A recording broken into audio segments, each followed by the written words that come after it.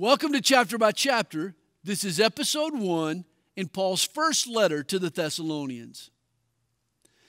In 1 Thessalonians chapter 1, Paul gives thanks for the believers in Thessalonica. They came to Jesus through much affliction, but with great joy. We forget that first century Christians chose Jesus even though conversion made them targets for persecution. In their day, it cost to follow Christ, yet masses of people were converted. It was in Thessalonica that the Jewish leaders accused Paul and Silas of turning the world upside down for Jesus. Could it be that there's something attractive about a commitment that costs? Are we more inclined to live for something if we know it's worth dying for? Where the costs are steep, the consolations run deep. We make a grave mistake when we water down the demands of the gospel to make it more palatable to the masses. More people are turned off than are turned on.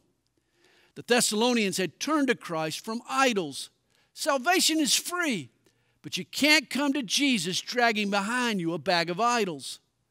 Polytheism ruled the Greek culture, and the Thessalonians were in danger of adding the true God, Jesus, to the long list of false gods they already served. Are we in danger of the same mistake?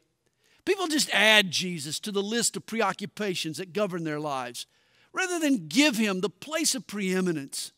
He becomes a slice of the pie rather than the all. If Jesus is not Lord of all, he is not Lord at all. Thanks for joining us for Chapter by Chapter. If this daily devotion helps you get into God's Word, we hope you'll tell a friend.